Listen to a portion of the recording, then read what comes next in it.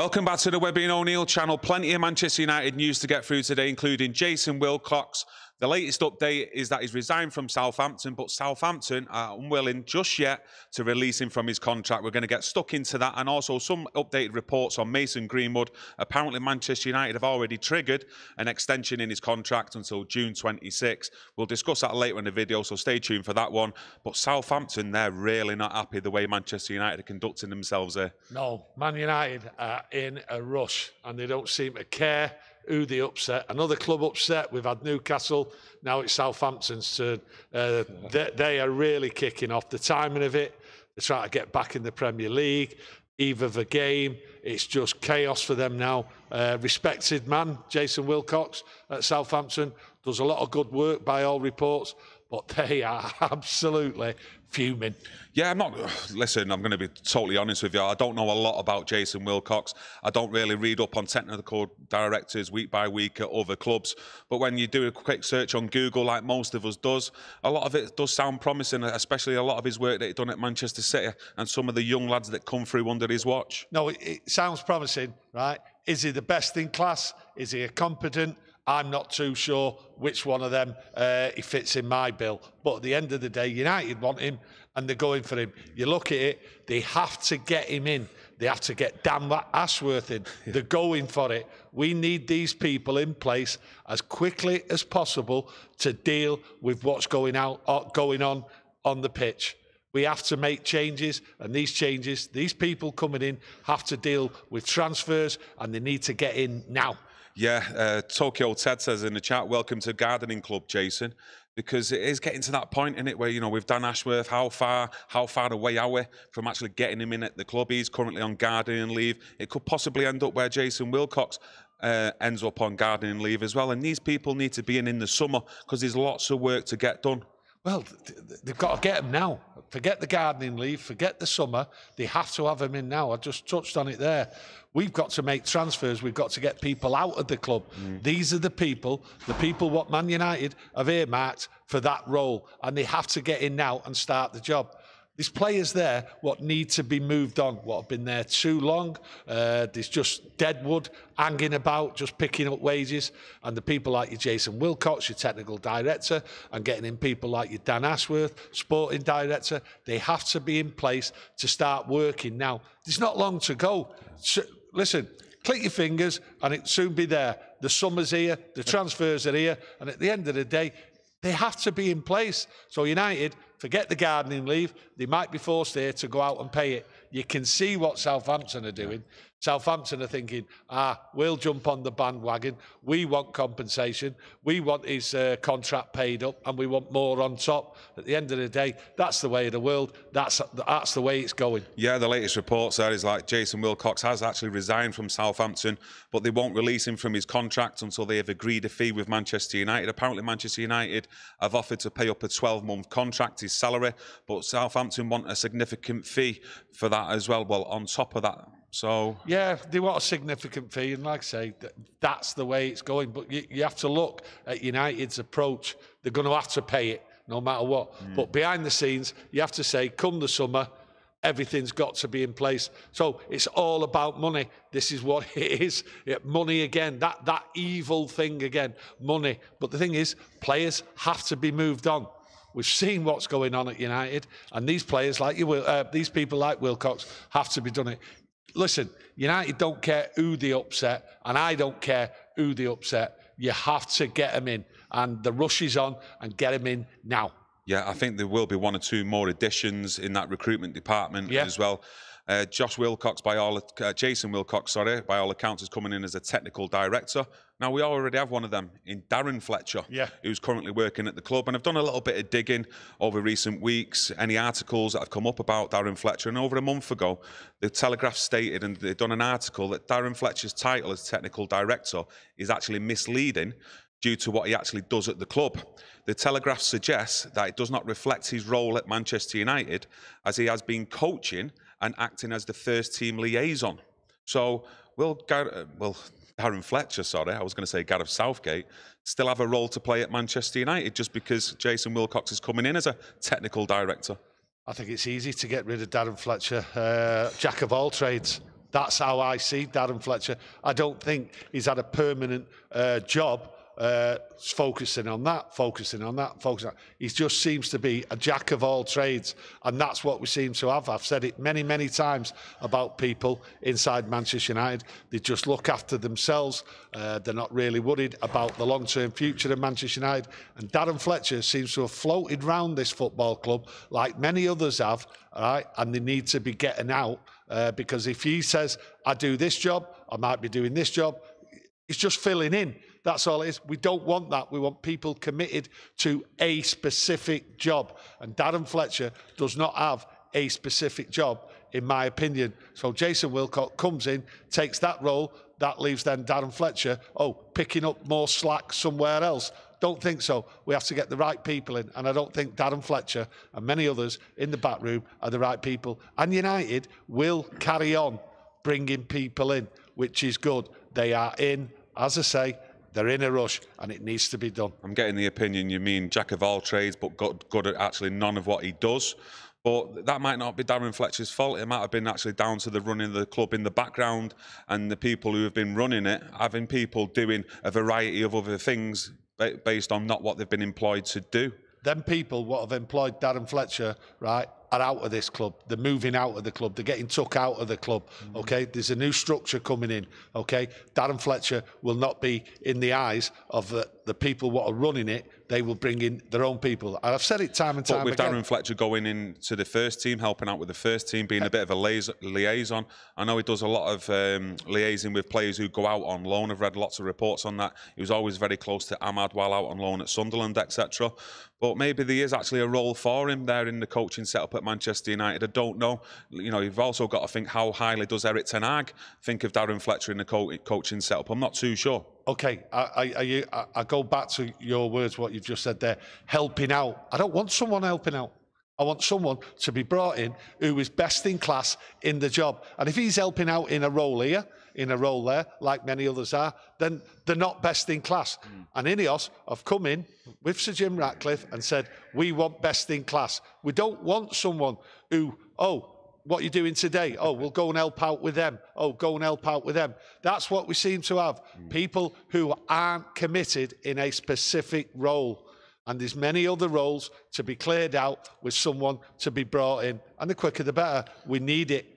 Well, back in 2021, when Darren Fletcher come on board at Manchester United as this technical director, John Murtough said in his new role, the first in our history, he will deliver technical advice across all aspects of the football department, as well as contributing to the communication delivery of our football philosophy across all areas of the club. Now, since 2021, I'm not too sure whether that job's actually been filled, and it's been successful for Darren Fletcher, as we say. Well, what he's saying about Darren Fletcher, this is what we brought him in for, clearly hasn't worked. Clearly hasn't worked. It's now like there's no specific role for Darren Fletcher. Well, what's he doing there? Well, I think by the time the summer comes, I think his contracts will be paid up and he'll be moved out, or he's preparing to move out anyway. Just like many other people in similar, smaller roles, where they're not like doing the job proper. They've not got a specific aim. They've moved out. Lots of people have already been told they're moving out. Many of the staff here at Old Trafford have been told there will be big changes, cutting down on the costs and everything, and the amount of people what are just in one role. It just seems ridiculous because they're not best in class. It's like we're just having people helping out, and that is no good for Manchester United. They're just aimlessly wandering.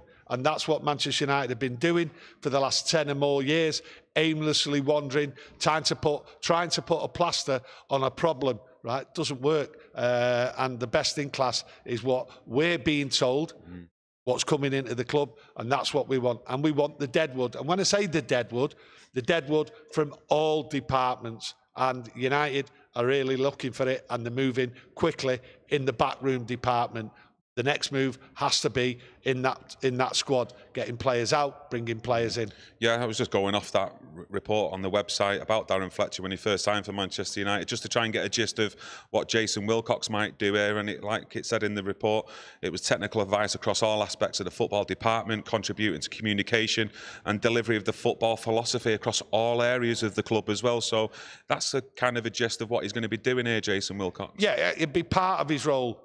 One of his roles is dealing with like transfers and all all that. He's got a lot of information and a lot of dealings from the reports I've seen with agents and everything, which will help. And I think Dan Ashworth there, working underneath him, I think that's the role he's going to be doing. Yeah, Dan Ashworth will be above him as a sporting director. Yeah, I think he'll be working along with him, and I think this is part of Dan Ashworth sort of saying, this is who I want to work underneath me. So things are moving along on the sideline. That's what I read into it. Whether I'm right or wrong, I'm not too sure. Yeah, I would think Omar Barada, to be honest with you, has got a heavy influence in Jason Wilcox at their time at Manchester City. Yeah. To be quite honest with you, he'll be well aware of what the type of person he is and what he can deliver within the football club. Yeah, listen, I've said it time and time again. I think they'll have all sat round, and that includes the manager. That includes the manager round the table, trying to find the right people to put in the right spot. So I think lots of different people have had lots of different opinions, and what it's come down to is Jason Wilcox. And at the end of the day, he was a great footballer at Blackburn, great winger. I enjoyed him, and I just hope he turns that spirit of being a good footballer into a good, what's the name of it here at Man United? Yeah, with you saying about that, Jam United said in the chat, you can play a left wing, can't we get him back on the left wing here at Manchester United? It's an option.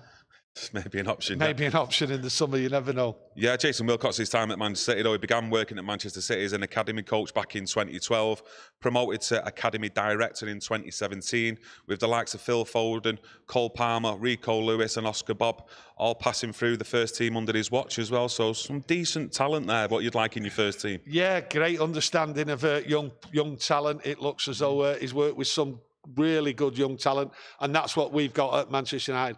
Proper talent coming through. They're winning the games. They're just, like I say, they are just flying through that young team, under 18s, under 23s, and he's worked with some crackers. So at the end of the day, he's walking into somewhere where there's already a pool of talent, and he can help bring them on. John Murtough, though, still here. There's no noise whatsoever about Murtough leaving his role as football director. So do you expect Sir Jim Ratcliffe, INEOS, Manchester United, whoever you want to call it, to actually keep him in his role, find another role for him in the future? No, I think he'll go. I think he's just here now, just doing the bits of work, getting the... Do you think he will actually be phased out once we get the likes of Dan Ashworth in? I think he'll be straight out the door. There's no phasing out here with John Murtough. I think, in my opinion, I think he will be straight out the door. He is culpable, right, as part of the team, behind the scenes, running this football club, and he has overseen disaster after disaster after disaster, right? And I will be shocked if he is still here by the time that season starts again next year. Oh, yeah? I'll be absolutely shocked. You can't have somebody who has overseen failure, disappointment, wasting money, paying for things you should not be paying for. But I've got to be honest, so you've got to look on the other side of the fence. It's not been John Murtough's role to pay a certain amount of transfer fees for certain players. That's not been his role. He's not the chief negotiating officer for transfers. Yes, he's the football director, so he will play a massive part in recruitment of players. But then you've also got to look at the flip side. A lot of yous out there who watched the academy football at Manchester United, especially over the last 2 to 3 years, the recruitment in that area has been very good. And if you look at a lot of these young stars or young Manchester United players, hopefully will be stars, they look promising for the future, and that's all been under John Murtough's watch. So should we not give a bit of credit there? Let me know what you think. I'm just trying to give another side of the argument here. No, it comes down to failure, right? And failure is what I see on the pitch, in transfers and everything out. The direction, in the first team, I totally get that. Yeah. In the direction, right, this football club's gone. He has been part of the conversation, and he has spoken up many times. He goes out, he negotiates. We've seen that. We've seen it this year.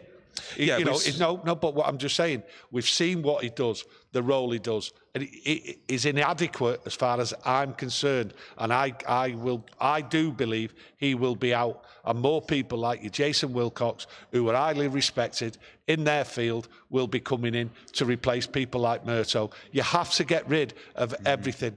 And I think that's what Sir Jim Ratcliffe's idea is. And like I've said many times, that part of the idea of getting rid of everything could include the manager. Yeah, there's a lot of people in the chat. They're not really disagreeing about John Murtough. Lecco says it's staggering Murtough is still there. The biggest disaster at the club for years, along with Woodward. Martin Kinsella says, get him gone. Disaster, exactly. So there's a lot of people in there, apart from them as well, saying that John Murtough should leave. Yeah, but the thing is, they're annoyed, and quite rightly annoyed. The people what have been running this club have let us down badly. They've not spoken, no, they've not worked for long term, like a 5 or a 10-year project, which used to happen 30, 40 years ago. That's how it was, looking for a long-term project. This is what we aim for. John Murtough's overseen part of this, and it's not been a long-term project. And like I say, I go back to people like Murtough, Arnold, and all that lot. What they've done, they've just looked after themselves for short-term gain, and we're the ones what have suffered with all the pain. John Murtough, though, he did have a huge hand in bringing Erik ten Hag to the club. You can do what you want. Okay, you can try and convince me, you can try and cajole me, right, into looking at it from a different angle. And I think you'll be hard-pressed for the people out there to be cajoled, right, and work towards what you're trying to do, which is, you know, devil's advocate, which you understand. Murtough out for me. I'm so strong on it, because he is part of the problem. I've never actually ever heard you actually say them words about anything, like Murtough out. No, because I'm so strong on it. Would you like a banner? No, I'm so strong. Every time we're filming, like Murtough out. Yeah, Murtough out, yeah. Get it tattooed on my forehead, right? The reason why I'm so strong about Murtough being out is because Sir Jim Ratcliffe's come in. He's took over the football strategy, okay? And for it to succeed, I see they all have to go in the background. They have been an utter disgrace. And like I say, Jason Wilcox coming in, breath of fresh air, that's what we want. We can't have someone hanging around like Murtough, picking up money, right? He's not best in class what he does. He's been given that role, then he's upped himself, then he's gone to something else, then he's gone to something else, just like Darren Fletcher has. It looks like at some points that, yeah, and I do agree with that with Darren Fletcher in the past round about that. I think it was 2015, 2016, Mark. It seemed like both of them jumped ahead of other people with inside the football club who had better knowledge than they did, especially ex-footballers who used to play for Manchester United, who were currently there at the time, like your Nicky Butt, etc. Yeah. Well, that's why they've got to go. They are not best in class. They are just jack of all trades. That's how they seem to have come through the ranks. They've not come through the ranks because of their greatness and they've done this or they've done that. It's they've overshot other people who were doing good jobs. And like you mentioned, Nicky Butt. Nicky Butt was doing an excellent job by all accounts. So at the end of the day, I am Murtough out. He has to go, right, for the sake of what's coming and what we need. He's got to go. Okay. And nothing will change my mind. And I very much doubt you'll find people out there being cajoled by you, son, right, to turn round and say, oh, I think we need John Murtough. No, we don't. I didn't say them words that we need John Murtough. I've just got to look at it from a different angle. I know you personally, from my own personal point of view, I do think Manchester United will go out and get another director of football to work below, like the sporting director, which is Dan Ashworth. You know, fingers crossed that does go through. And maybe even another person in there to fit another department, you know, run another box with inside the football club, and maybe another technical director, because maybe I think it's needed. You know, when you look at and you listen to Sir David Brailsford, he likes people working on certain departments, certain boxes, and running them boxes as well. And I think it's needed there in United, instead of like Darren Fletcher, who's been a jack of all trades, like you said earlier on. Listen, you've just said bringing in other people. Well, if you're bringing in other people, you have to remove people. No, I totally get that. And that's my only personal opinion. But I think John Murtough at some point will be phased out, you know, once the people like your Dan Ashworth do come in. I think possibly, you know, Dougie Freedman at Crystal Palace, he's been mentioned quite a lot as a director of football. And I'm not too sure whether Manchester United have given up on that just yet. That might come. We've just got to sit here, wait and see. But what we need is immediate action. And we want Jason Wilcox in, we want Dan Ashworth in to do immediate action on this squad. Whittle it down, bring in players, and then just restart, you know what I mean? And at the end of the day, you know, you've got to look at where the summer comes. And I'm talking about getting rid of everyone in the background. And I've said it before. They might already, Sir Jim Ratcliffe might already have plans who to bring in, who to get rid of, and that may include, and we'll soon know, whether it's going to be the manager. Just forgot there, Polofsky in the chat says, Rabiot's dad can't handle his mum. And if you do remember John Murtough going out, was it in Turin, whining and dining Rabiot's mum, trying to convince her to get her son over here to Manchester United last summer? Then you seen him, was it the summer before that? I forget, with all this Frankie de Jong saga, out in Barcelona with Richard Arnold for a month or so, wasn't it? Couldn't even get the deal over the line. If you look at Rabiot, you look at Frankie de Jong, absolute joke, embarrassing. And I did say to you, he's treating this club, right, to go on holidays, expensive holidays throughout the year, 2 weeks here, 3 weeks there. I said to you, I actually thought at one time he was a resident in Barcelona. He's spent that much time there, and he's gone back again this year. You know, where's FaceTime? Yeah, FaceTime, Zoom, and stuff like that. Give us a call.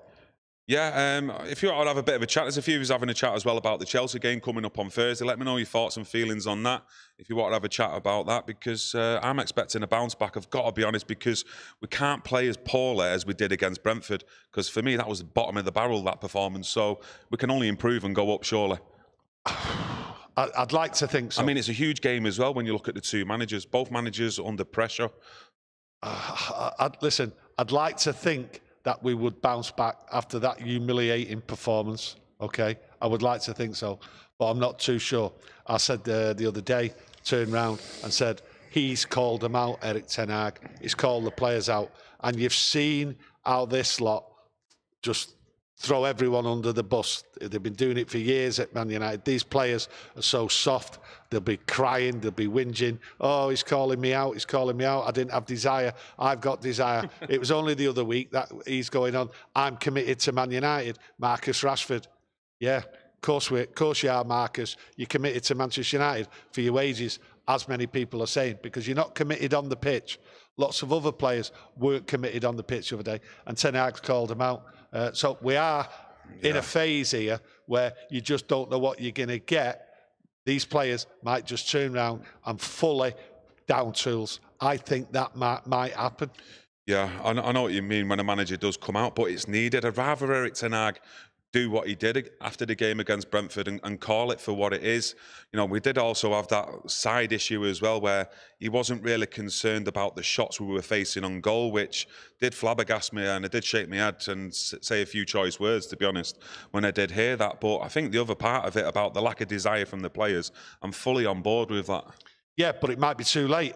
Might be too late to come out. You know, action should have been taken way before. And as I've discussed, you know, what you're going to get at Chelsea. You've got players there, right, what are being picked, what you can see with your own eyes, aren't performing. And you have to ask yourself, why is Erik ten Hag doing that? He's making some bad choices. He's coming out after the game the other day. And to be honest with you, he just looked a man shot. And a lot of it wasn't making sense. Yes, he called the players no desire and all that. That was fine. I agree with that. But lots of it now is just like, sounds desperate. And it is desperate, to be honest. And it's worrying. You're looking at him as well. He looks like he's aged 10 years in the near enough 2 years that he's been here. Yeah, but he looks as though... That's what it does with all the managers when you look back. Ole, Mourinho, Van Gaal, David Moyes. Near the end, they just look totally broken men. Yeah. And that's what that club has done to people as well. Yeah, but if you look at the Liverpool game, he looked fresh. After it, he looked like revitalised, everything up for the challenge after the game. But how would you feel as well? Because I know I would feel this as well. Totally let down by the players. You know, when you've been working on the training pitch all week, you know, on certain tactics, etc., and then you see a delivery like that from the players with a lack of effort, motivation, professional footballers. I'd have been... What would he have done? What would have thought? I'd have struggled to keep my hands off him. Yeah. I personally would. And you've heard of players, managers fighting in the dressing rooms and all that, right? And that was it'd have been fully justified in grabbing people and physically having a row with them after that performance, because there was no excuse for some of them players out there, because they just, if someone lets you down like that, clearly in the eyes of the world, right, they're just saying, up yours. I think one of the problems is as well, I'm not too sure whether we've actually got any players in that dressing room who will point the finger, you know, will have it out with other players, you know, with a lack of performance, a lack of motivation, desire, what they've seen on the pitch, you know, to go around and point the fingers, get in the faces.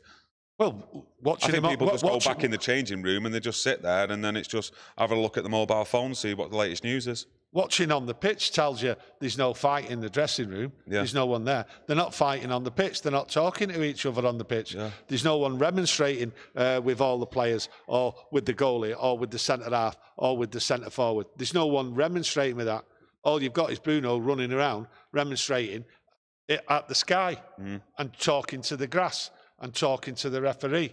There is nobody remonstrating with anyone, and that will go back to the changing room. And that's what I said about Bruno the other day. You know, he's a captain, but he's not a captain because people aren't listening. Yeah, just going to go back into the chat because I found some positivity on Darren Fletcher.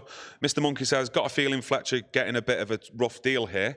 He has the United DNA, and his experience as an academy product should go invaluable for the young lads coming through. Listen, I'm not saying he hasn't got United in him, okay? What I'm saying is he hasn't got, right, as I see it, okay, and many other people see it, the qualities to move Manchester United going forward. I have said that he is just a job's worth, look, jack of all trades, okay, and he's quite happy to be moved from role to role and then back and forth. He has not been dedicated to a role in the last 5-10 years at Manchester United. And that is the problem inside Manchester United. Listen, I know he's a nice fella, okay? I know he's a nice fella, right? But at the end of the day, sometimes nice fellas don't come first. And Darren Fletcher just seems to be in and around Manchester United. Oh, there's a vacancy there. We need someone. Right, get Darren. That's how it seems to me. And that's how the club is being run, like willy-nilly. Oh, fill in, get him to fill in. So, like, if you're in the office environment and someone wants to brew the boss, it's like, oh, Darren, can you go and get us a brew, mate? You know, in the mornings. Well, it's only like asking the tea lady to start painting the walls. We need the walls painting, get her to do it. That's what it seems to be, instead of getting a painter and decorator in. But, hey, you know, I might be wrong. I might be wrong. There might be more to Darren Fletcher, but I can only tell you what I hear, what I see, and the jobs he does. To me, he is not number one in the position what he does. Basically, we want best in class, and you see other options out there that are better than Darren Fletcher to take the club forward. Man United are demanding best in class. Yeah.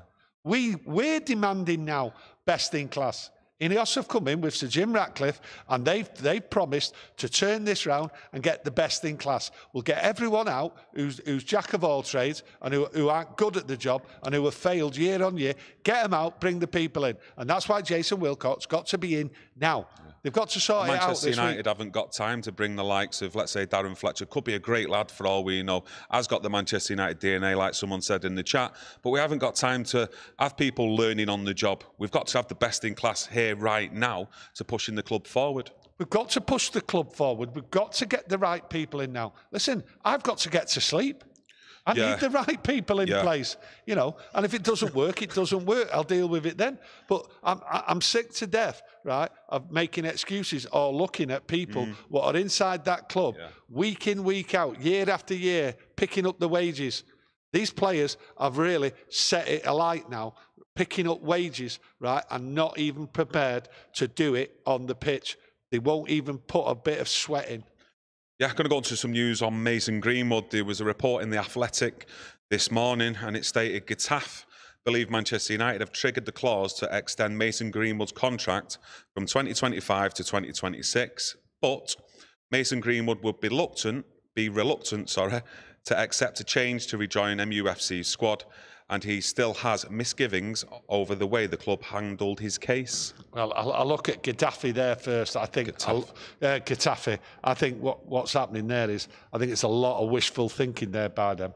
They're hoping to keep him on loan for another year. The options there, they think the option's been triggered. Listen, I think Manchester United, when you look at it, they will be looking to sell Mason Greenwood as soon as possible, right, and wash their hands of him.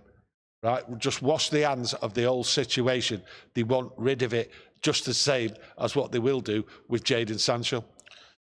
Yeah, well, they need to recoup some money in this summer to go and buy some players this summer. Look, we don't know the exact figure with FFP, etc., but by all accounts, you know, things are pretty tight here at Manchester United from what you believe. So they need to start recruiting some money. Yeah, they need to recruit some money, but I think what's more important from Sir Jim Ratcliffe's point of view, dealing with this, right, it's getting that tarnish, that that bad thing what happened there out of the way. I think that's more important first to go forward. I think the money side of it, that'll take care of itself, you know. And you look at Sancho, that needs to be moved on as well. So I think Greenwood at the moment, he's just talking. I don't think he's really in a major position to sort of like deal with, I want this and I want that. I think he will just go along with whatever comes out. I think United will look to sell him as quickly as possible if there's someone in the summer what's there. They might already know,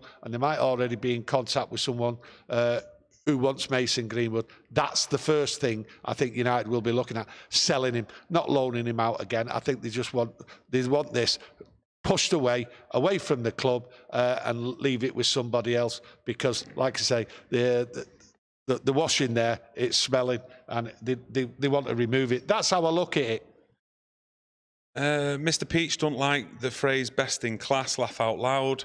I do get what you mean. It's, you know, it is used pretty flippantly. I do get that, but you know, you do have levels, just like in most places in work, don't you? Of, you know, like you have the top, the middle, the sort of the bottom, and you have different classes. And you know, when we say best in class, my own interpretation is, you know, the best out there to do the job effectively. And I do think in the sporting director's role, Dan Ashworth is definitely in that pool of people.